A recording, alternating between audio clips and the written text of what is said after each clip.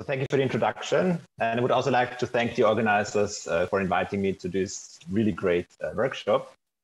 So today I will speak about philosophical interpretations of metamathematical results, in particular of Gödel's second theorem and of Tarski's theorem. And more specifically, I will be concerned with the question how we can infer prevalent philosophical interpretations from the underlying metamathematical theorems. And the plan of the talk is as follows. So we'll start with the standard routes of inferring informal versions of Gödel and Tarski's theorems from the underlying metamathematical results. And I will argue that the standard inference is not satisfactory since the underlying metamathematical theorems rely on specific but arbitrarily chosen Gödel numberings and notation systems. And so in order to fix this, stronger metamathematical results are called for, which establish the invariance regarding numberings and notation systems of Gödel and Tarski's theorems. And in the second part of the talk, I will introduce deviant formalization choices, which give rise to provable consistency sentences and definable truth predicates. And even though I will argue, of course, that these counterexamples to Gödel and Tarski's theorems are not genuine refutations, they show that more care is needed when we want to formalize and prove invariance claims.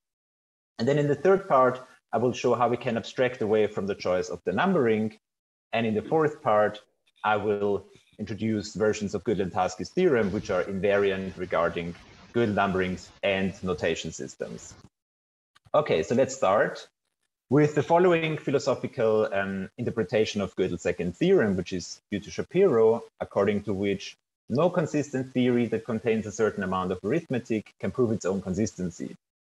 And even though this claim is not some esoteric philosophical thesis, it certainly differs from precisely formulated metamathematical results, such as the following famous version of Gödel's second theorem, according to which no consistent and recursively enumerable theory T, which extends beyond arithmetic, proves consistency sentences which are based on probability predicates satisfying Loops conditions. And so the main task of today's talk is how can we infer the philosophical interpretation IG2 from its underlying metamathematical result G2. Now, this problem would not be very interesting if interpretations such as IG2 were mere abbreviations of technical results used, say, by logicians to abbreviate matters when they discuss the technical work. However, as you've seen already in this conference several times, claims such as IG2 play a crucial role in the philosophical literature as limitation results, for instance, in the context of Hilbert's program, in the context of the philosophy of mind, deflationism, and so on. And the philosophical significance of IG2 has also been highlighted by Detlefsen, according to whom, I quote, even though IG2, the philosophical interpretation, does not itself constitute a philosophical application of G2, it is the type of statement upon which such an application must be based. So to illustrate, while IG2 does not itself state that G2 refutes Hilbert's program, it is nonetheless the type of statement to which such an evaluation of Hilbert's program must need appeal. It is, in a word, what for philosophical purposes we might regard G2 as saying. And this is precisely the reason why Auerbach emphasizes the importance of justifying the inference from a metamathematical result to its philosophical interpretation. And he says, quote, these loser remarks, or sometimes IG2, are the usual material for philosophical writings concerning the philosophical significance or consequences of the Gödel second theorem. Since IG2 isn't the mathematically proved second theorem, such writings would be helped by an argument that IG2 is true. And following Detlefsen and Auerbach, I take statements such as IG2 to belong to a technical fragment of natural language, one we use when we engage in metamathematical or philosophical practice. And according to this, let's consider again our claim IG2 here, I take the word consistency to have its usual precise metamathematical meaning. The phrase contains a certain amount of arithmetic, on the other hand, does not have a standard mathematical meaning. So it's clear by now already that when we want to infer IG2 from a precisely phrased metamathematical result, further premises are required. And these further premises are also called bridge principles. because they help us to translate informal or philosophical vocabulary to technical terminology. And for the standard inference, I've isolated the following three premises. According to P1, every theory that contains a certain amount of arithmetic is a recursively numerable theory which extends Peano arithmetic and where the language of the theory contains the usual arithmetical vocabulary. According to P2, a theory proves its own consistency if and only if there is a provable sentence which expresses the consistency of T. And according to P3, every sentence which expresses the consistency of a theory is of the form not provable falsum, where provable satisfies Lip's conditions. And it's now very easy to see that together with these bridge principles, we can infer the interpretation IG2 from its underlying precise metamathematical theorem.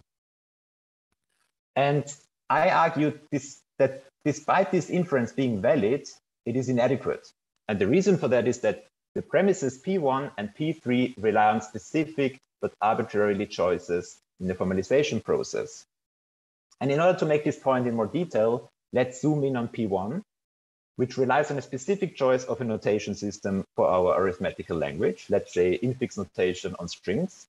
And according to this choice, we can then formalize the sentence, the claim that every number has a successor using this infix string here. But of course, this choice is highly arbitrary.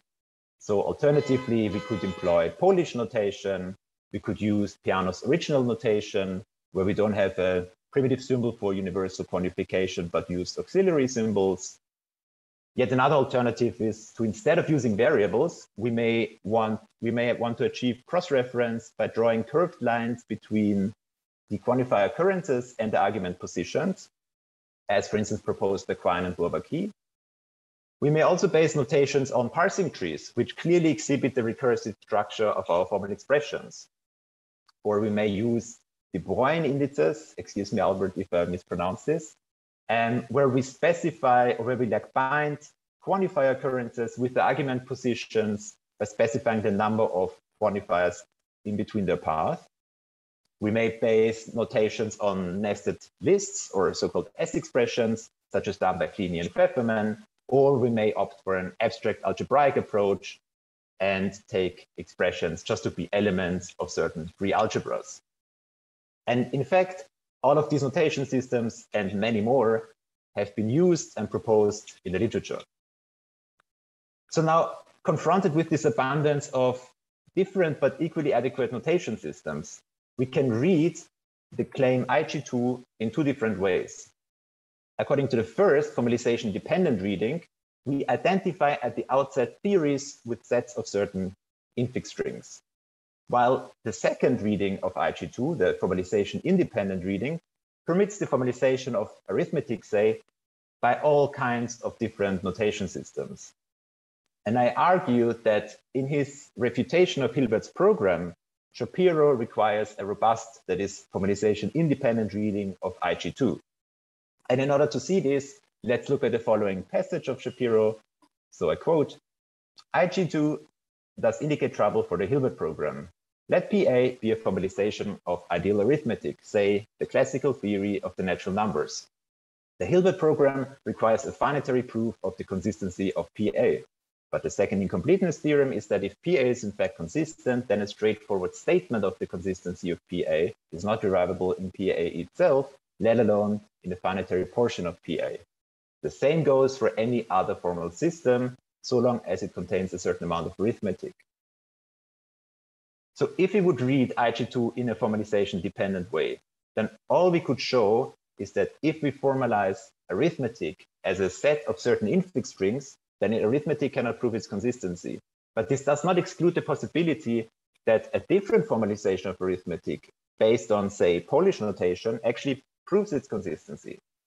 So clearly, a successful rebuttal of Hilbert's program, as envisaged by Shapiro, requires a formalization independent, that is robust reading of IG2. And for this very reason, the premise P1, which was based on a specific choice of notation system, is inadequate. Okay, let's look at the premise P3, which relies on a specific notation system and a specific numbering. And in order to make this explicit, I add a parameter iota for the used notation system in the formulation of Lip's conditions. And I add a parameter alpha for the used numbering. And then I say that a formula provable iota alpha satisfies Lip's conditions relative to iota and relative to alpha if the usual three clauses hold. So now, according to P3, we have a specific, like P3 was formulated regarding a specific choice of formalization, right? So let's use the ones of Gödel's seminal paper, for example. And then other standard consistencies sentences found in the literature do no longer express consistency. So for one example is the consistency sentence, not provable falsum. The provable is the standard provability predicate of Befferman's arithmetization paper. So according to P3, where the formalization choices are fixed, then this example will no longer express consistency, which is of course absurd. So confronted with these considerations, I argue that adequate inferences of philosophical interpretations such as IG2, at least on their reading or how they are applied in philosophical contexts, require formalization-independent premises. And in particular, I propose to replace the premises P1 and P3 by the following formalization-independent premises. And basically, all what we do is we existentially quantify over the notation system in P1. We treat the notation system as a variable which is passed through in P2, and we existentially quantify over the numbering in P3. So now we turn the premises P1 to P3 into adequate formalization-independent versions. But now we will see that the resulting inference is no longer valid. And the reason for this is that our metamathematical theorem is insufficiently general because it is formulated and proved regarding specific formalization choices. And so in order to render this inference valid, the invariance of Gödel's second theorem is called for. And by that, I mean the claim that for any chosen notation system and for any chosen numbering, we have that T does not prove consistency sentence based on a formula satisfying Lip's conditions relative to that chosen numbering and notation system. Okay, and before we'll examine this invariance claim in more detail, I would like to point out that very similar considerations just presented will apply to other important philosophical interpretations of other mathematical theorems. So for example, consider the following claim: the collection of all arithmetical truths is not arithmetically definable. This is usually inferred from the semantic version of Tarski's theorem, according to which the set of true, say, infix strings is not definable in N, where N is an arithmetical model, and definability in N is usually made precise just by means of a specific standard numbering.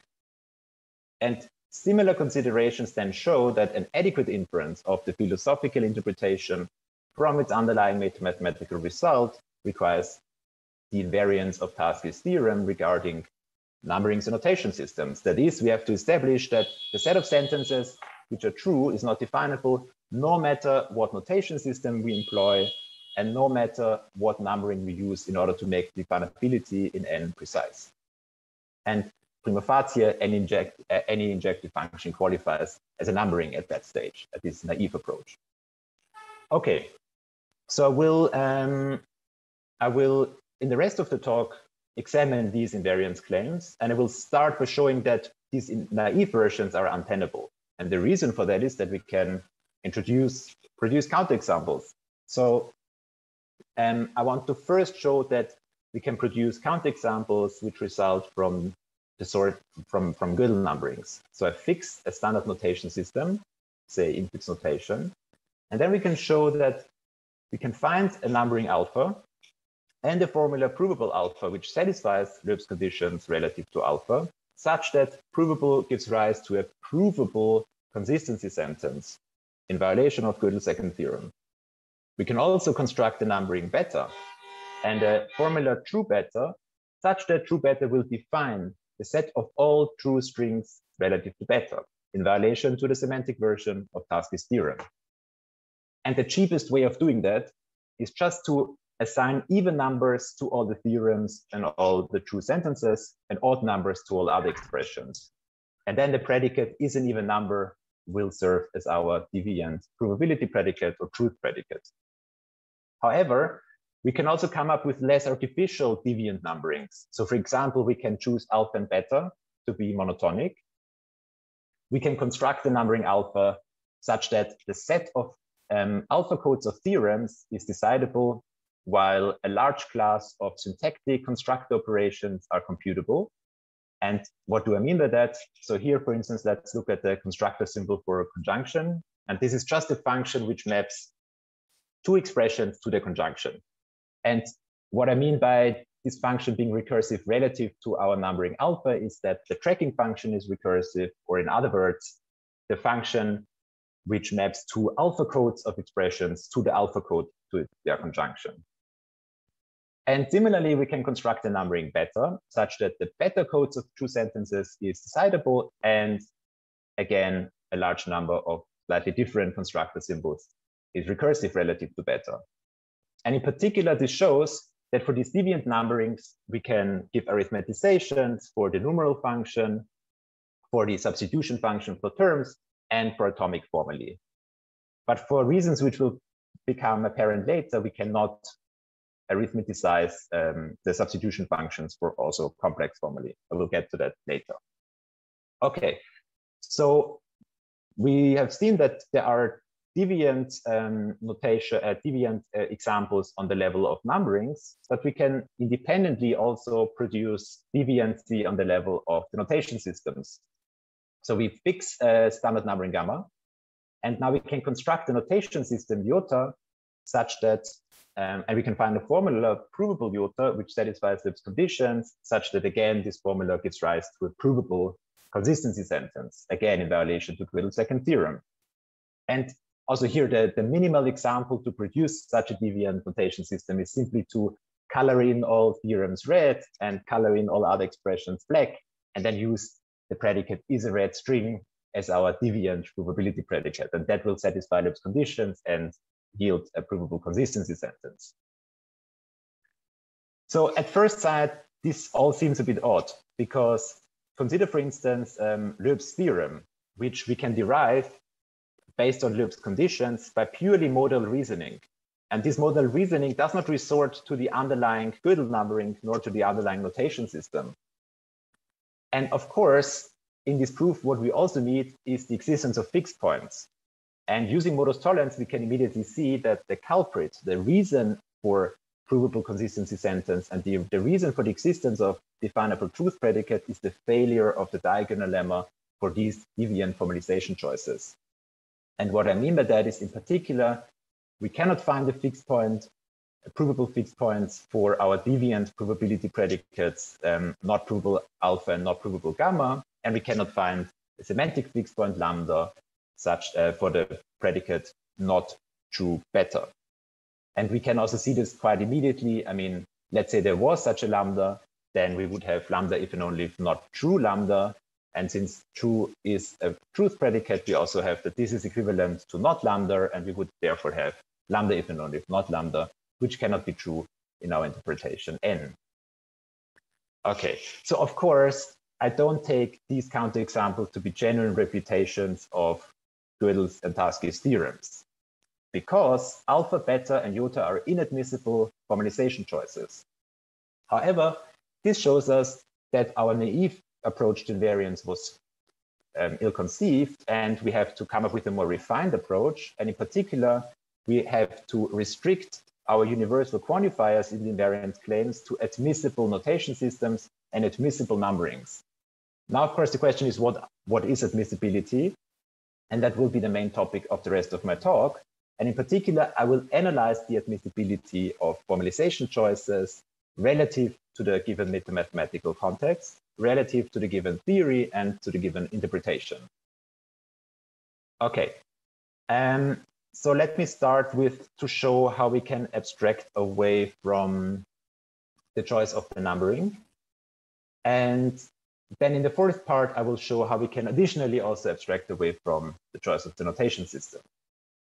And in order to abstract away from the numbering, I will slightly generalize the notion of tracking computability, which features centrally in the field of computable algebra.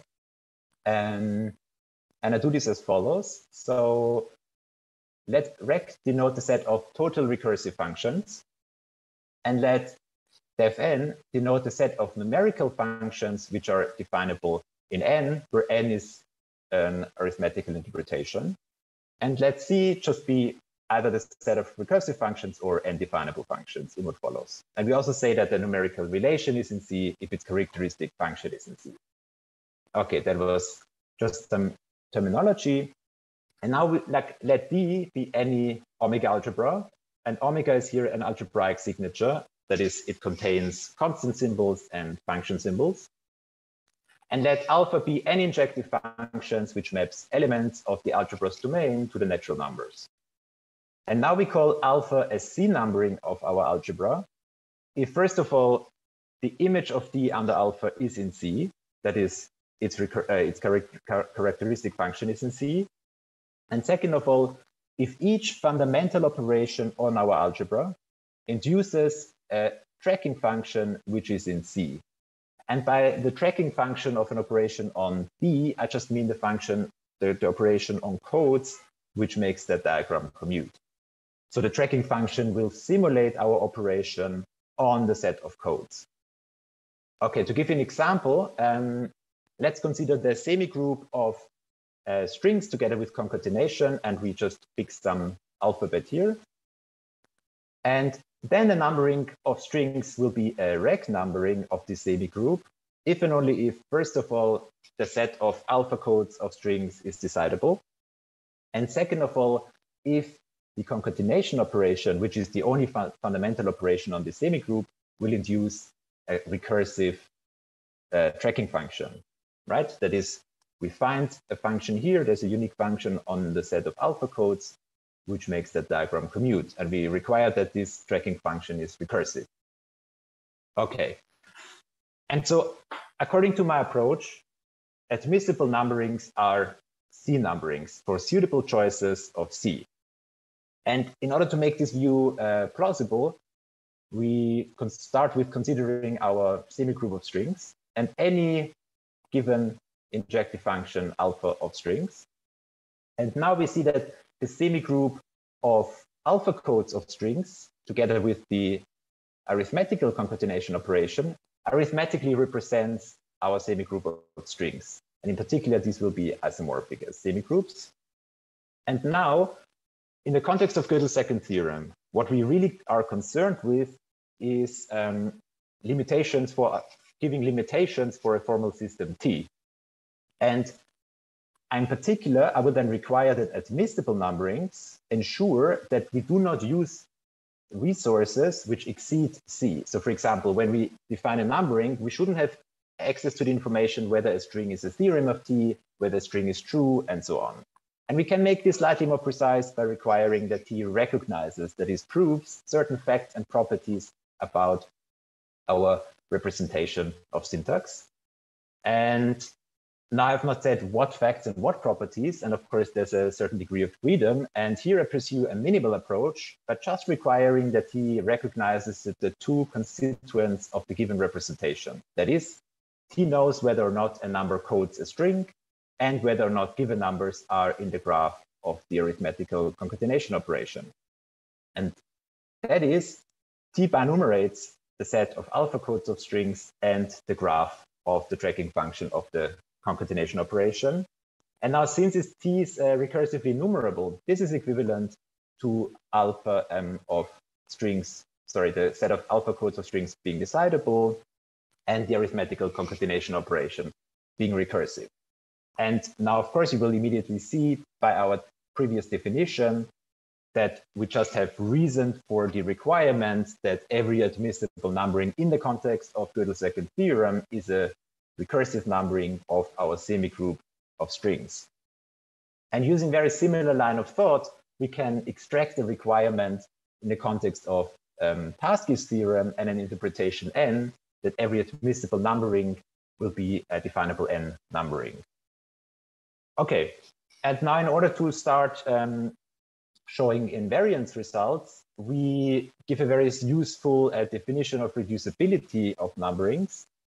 So let's alpha and beta be numberings of any set.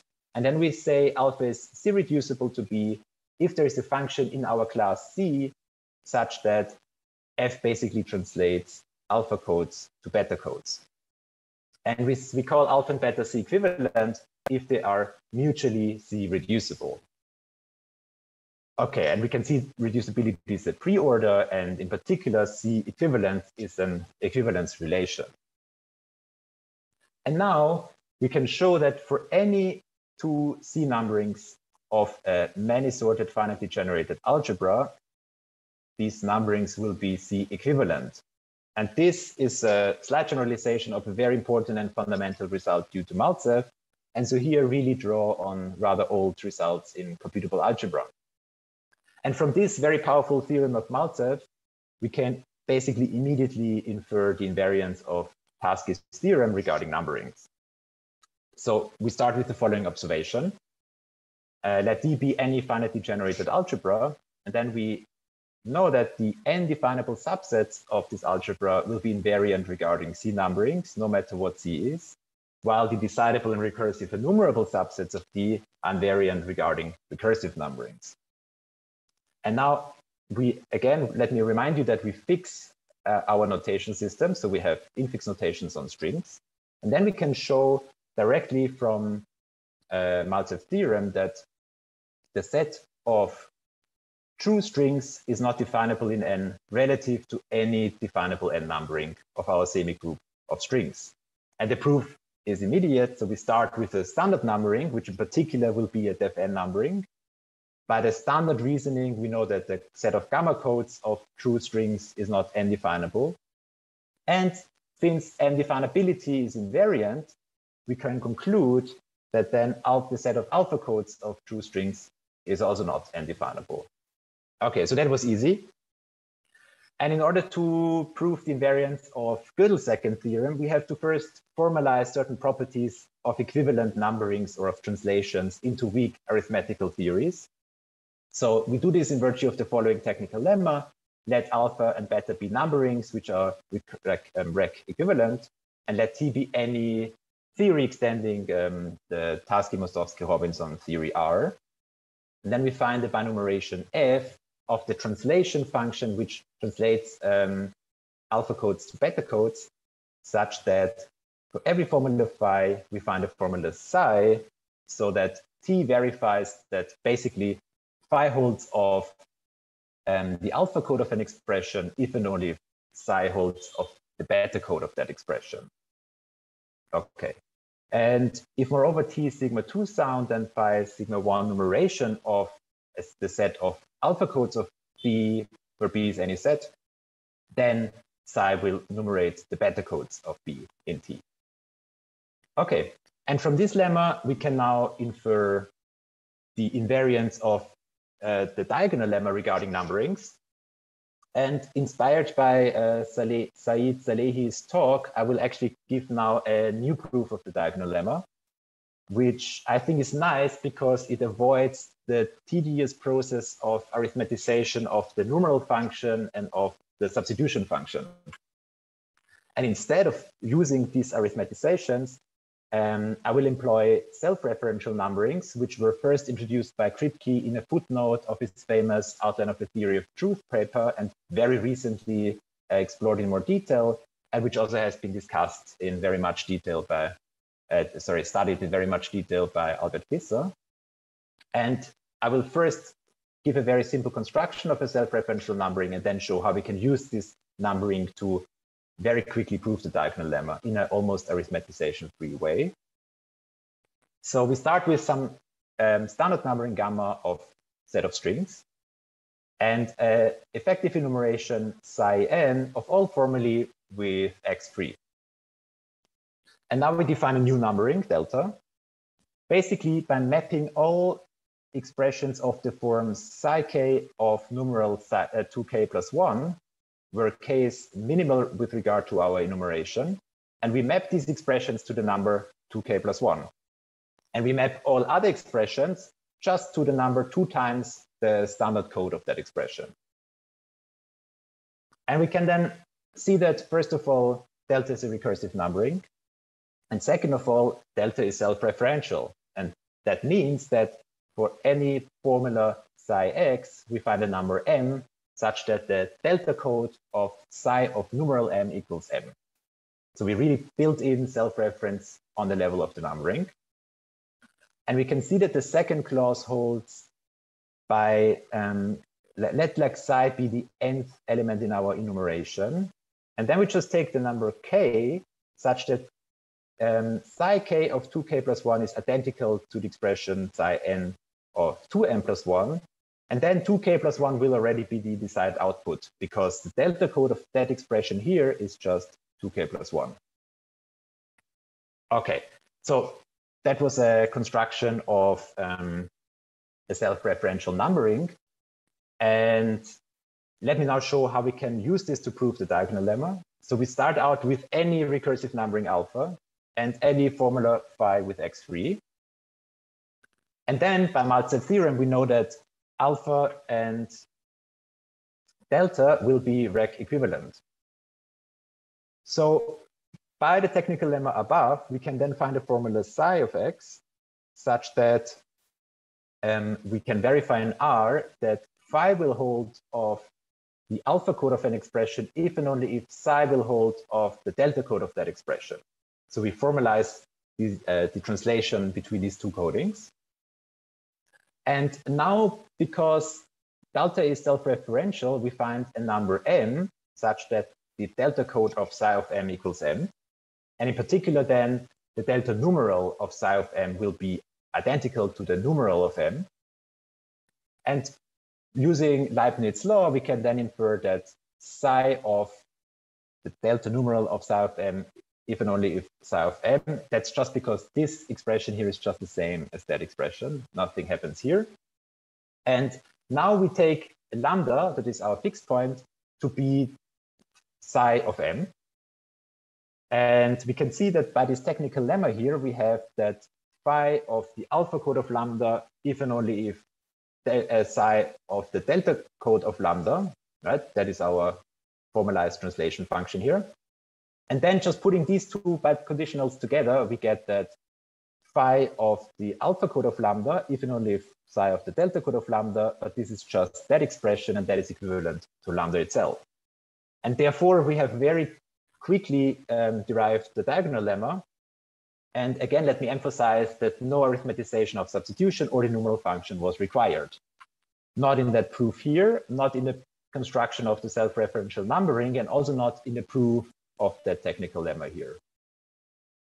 Okay, so once we have established the invariance of the diagonal lemma regarding numberings, we can use the modal reasoning and just immediately conclude the invariance of Gödel's second theorem regarding numberings.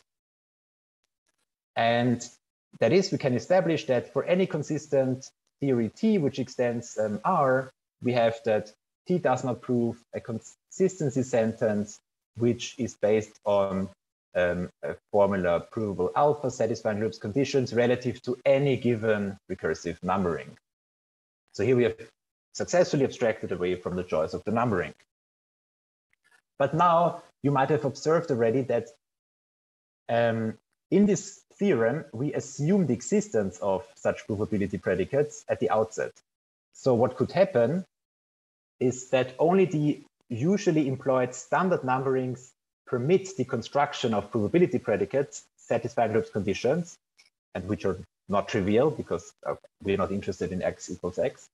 And if that was the case, then this invariance claim, at least extensionally speaking, would be a trivial extension of the standard version of Gödel's second theorem. However, we can see that this is not the case, and we can actually show that for all recursive numberings alpha and sound recursive enumerable theories T extending R, we find a formula provable alpha which satisfies Loeb's conditions relative to alpha and numerates the alpha codes of theorems. And this numeration property here is just the non-triviality clause. So again, otherwise, the formula x equals x also satisfies Loeb's conditions, and that would trivialize this question. Okay, so let me quickly sketch how to show this. We start out with a standard numbering gamma and a standard probability predicate, provable asterisk. And now we come up with a new probability predicate, which says that if elementary arithmetic holds, then provable asterisk x. And by tweaking this probability predicate in that way, we ensure that provable gamma satisfies Löb's conditions relative to gamma and numerates the gamma codes of T, even for weak theories such as R. And now we can slightly generalize the technical lemma from before and show that we can find the binumeration f of the translation function, which maps gamma codes to alpha codes. And we can come up with a formula provable alpha satisfying Löb's conditions relative to alpha, such again that we have in T provable gamma of the gamma code of an expression, even only provable alpha of the alpha code of an expression. And in particular, we can show that since provable gamma numerates the gamma codes of theorems, provable alpha will numerate the alpha codes of theorems. And so in that sense, because we can find for each recursive numbering such probability predicates, the invariance claim of Gödel's second theorem is a proper extension of the standard version of Gödel's second theorem, which is formulated with regard to specific choice of numbering. Okay, let me now come to the last part of my talk. So far, we have seen how to abstract away from the choice of the numbering while keeping the notation system standard and fixed. And now I would like to also, in addition to the numbering, abstract away from the notation system. And in order to do that, I will first of all introduce a unified algebraic framework for notation systems, which is sufficiently general to accommodate a large class of notation systems found in the literature, in particular all the ones I've mentioned in the first part of my talk. Then I will say what I mean by the admissibility of a notation system. And finally, I will introduce invariant versions of Gödel and Tarski's theorems regarding numberings and notation systems. Okay, so let's start. By a notation system for an arithmetical language L, I mean an ordered pair, where the first component is a many-sorted finitely generated algebra. And you can think of this as a domain or ontology of expressions together with means of their manipulation. And the second component will be an implementation of so-called proto-expressions of our language into the algebra's domain. And one example is, take again our semi-group of strings as our domain. And iota can then be seen to correspond to infix notation on strings or Polish notation on strings and so on. Okay, but let me say more what I mean by proto-expressions.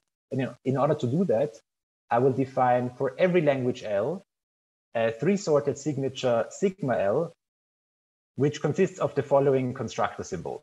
So sorry for this packed slide, but nothing actually happens here. So we just for all the elements of our language, we add a constructor symbol to sigma L.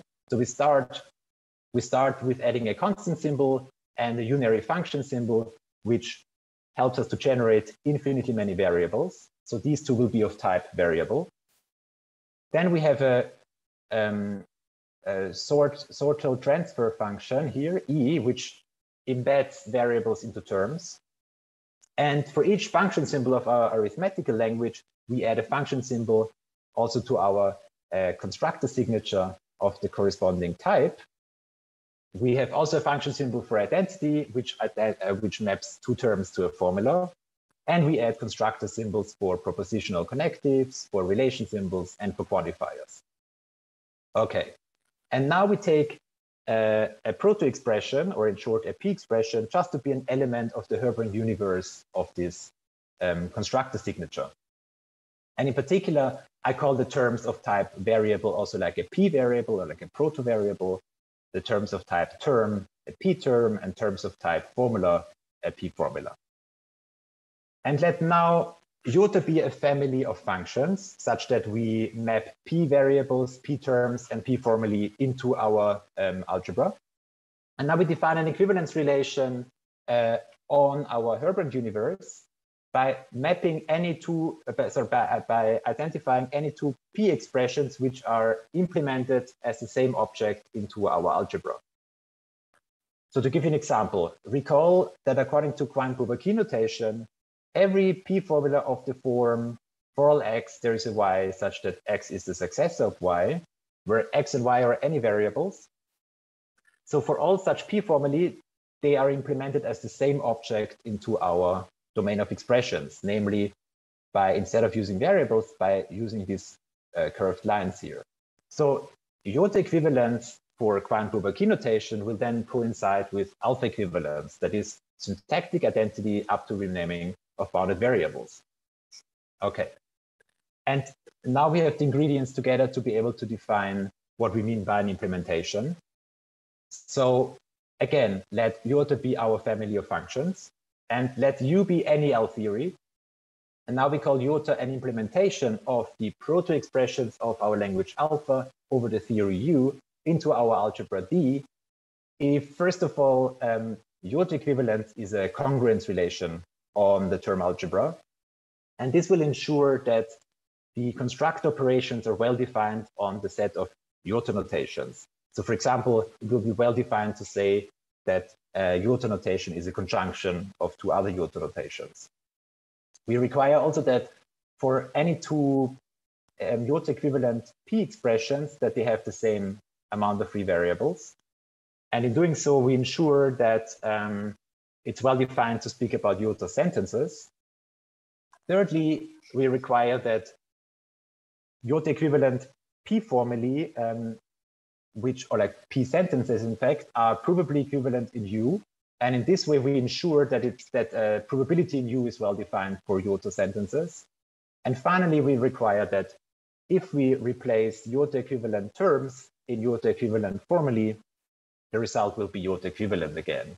So substitution is well defined for iota expressions. And here just some more pieces of terminology. So we call iota of phi the iota implementation of the P expression phi, which we also denote by using the subscript. And we call iota phi a iota variable, a iota term, and the iota formula, depending on whether phi is a P variable, P term, or P formula. Okay. So this concludes the precise definition of a notation system. And now we can actually see that we can still produce deviant results both on the level of the first component of a notation system, that is the level of the domain of expressions. And we can also construct deviant results on the level of the implementation. So in order to exclude such deviant notation systems, we now define a notion of admissibility. So we say that the notation system is CU adequate. And again, let me remind you that C here is either the set of recursive functions or definable functions in some arithmetical interpretation. So we call this CU adequate if, first of all, there is a C numbering of our algebra. Second of all, we require that that iota is an implementation over U, that is, U probability is well defined for iota sentences. We require that iota equivalence is in C together with a set of iota variables, iota terms, and iota formulae. And finally, we require that the function alpha composed tilde iota is a C numbering of the quotient algebra modulo iota equivalence. So let me show you what I mean by that. We know that iota will induce a unique function iota tilde, where pi is the natural projection. So we just map a term to its equivalence class. And then iota tilde will just map the equivalence class of a term to the value of this term under iota. And now we require that the function where we map first equivalence classes to our domain D, and then via alpha to the naturals will be C numbering of that quotient algebra here. Okay. And so with this precise notion of adequacy, we can now turn again back to the question of whether the diagonal lemma is invariant regarding such notation systems. And just a final piece of terminology. So for a set T of P expressions, we set T iota simply to be the set of the iota implementations of that expressions. And now we define what it means for a iota expression to be derivable from a iota theory. So we just say that phi iota is derivable in T iota if phi is derivable from T. And the same for satisfiability. So basically we give the definition of derivability, like this is totally parasitic on the definition of derivability and satisfiability for P expressions. And of course, this is only well defined if iota is an implementation over T or over the theory of N, dependingly of what we speak here about. Okay, let's now look at the standard diagonal lemma, according to which we can find for any infix formula phi x a fixed point lambda, right, where we fix some standard number in gamma. Oh, sorry. And now let d iota be any given notation system for L, where iota is an implementation over T. And then by the stipulation above, we can find that in T iota, we can derive phi iota of the gamma numeral of lambda, if and only if lambda iota. However, it's important to note that this is not the desired diagonal lemma for our notation system d iota, and the reason for that is that we use the fixed point alpha in iota notation, but we mention it in infix notation. And of course, what we want is a version of the diagonal lemma where the fixed point here and here is, of course, in the same, given in the same notation system. And in order to do that, we basically just generalize the route I've sketched before. So what we do is we first define self-referential numberings. So we start with an implementation iota of P expressions such that iota equivalence is in C, and also so is the set of iota variables, iota terms, and iota formulae. And now we can construct a self-referential C numbering of the quotient algebra modulo iota equivalence. That is, for every equivalence class phi with exactly one free variable, we find a number m such that the delta code of phi of m equals n. And then using the technical lemma I have outlined before, we can immediately infer both the syntactic and semantic version of the diagonal lemma. So in the case of the syntactic diagonal lemma, we can show that for any theory extending R, and for any rect adequate notation system, and for any recursive numbering alpha, we find for any given iota formula phi, a iota sentence lambda, which will serve as our fixed point. That is, we have phi of iota of the alpha numeral of lambda iota, if and only if lambda iota. And similarly for the semantic diagonal lemma. So here we, instead of, like here, we can be more liberal. So we only need that the notation system is definable and theory n adequate, and that our numbering is definable n numbering of our algebra. And then we can, for any formula phi iota, we find a fixed point such that this biconditional is true in n. So that's an invariance of the semantic diagonal lemma. And now, using these two versions of the diagonal lemma, we can immediately infer the desired invariance claims. So we can show that for any consistent theory T extending R, we have that T does not prove any consistency sentence, which is based on a formula provable satisfying Lip's conditions relative to any given rect adequate notation system and any given recursive numbering alpha. And so this is now the desired version of the invariance claim in its full generality. And we can finally adequately infer the philosophical interpretation IG2 from this invariance claim together with the formalization independent bridge principles. And in the context of Gödel's second theorem, we have used that every admissible notation system is rect adequate, and that every admissible Gödel numbering is a rect numbering. And I've only given you a kind of argument for the second claim, but we can use similar considerations to also extract the first requirement. And similarly, okay, like this is just, I just have listed here the inference in more detail. So similarly, we can derive from the semantic version of the diagonal lemma the invariance of Tarski's theorem. So here we can show that the set of true sentences is not definable in n, no matter what definable n numbering we choose, and no matter what definable n theory and adequate notation system we use.